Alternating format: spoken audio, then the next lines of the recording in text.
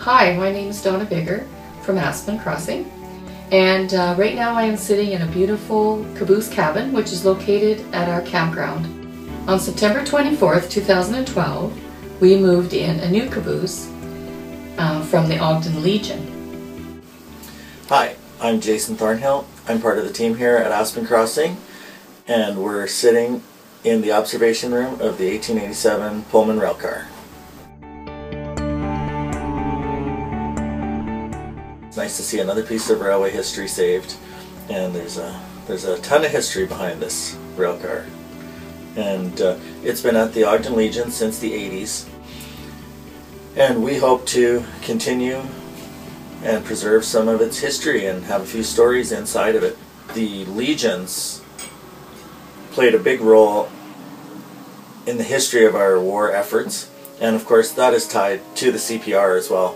They would use their shops to make artillery, and even after the war, the Canadian Pacific Railway actually helped to rebuild some of the railways in Europe that were badly damaged during the war. History is also very important to us, so we're going to make sure to preserve this history and for generations to enjoy in the future.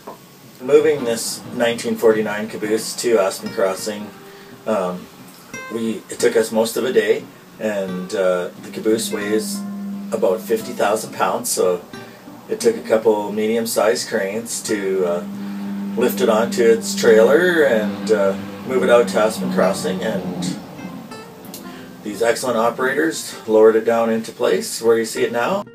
This new caboose, nice and bright and yellow, is in the main area where the gift store is, across from the dining car.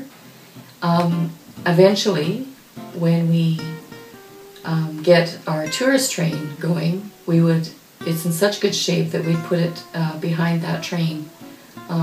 For now, in the meantime, it's going to be kind of an extension of our retail.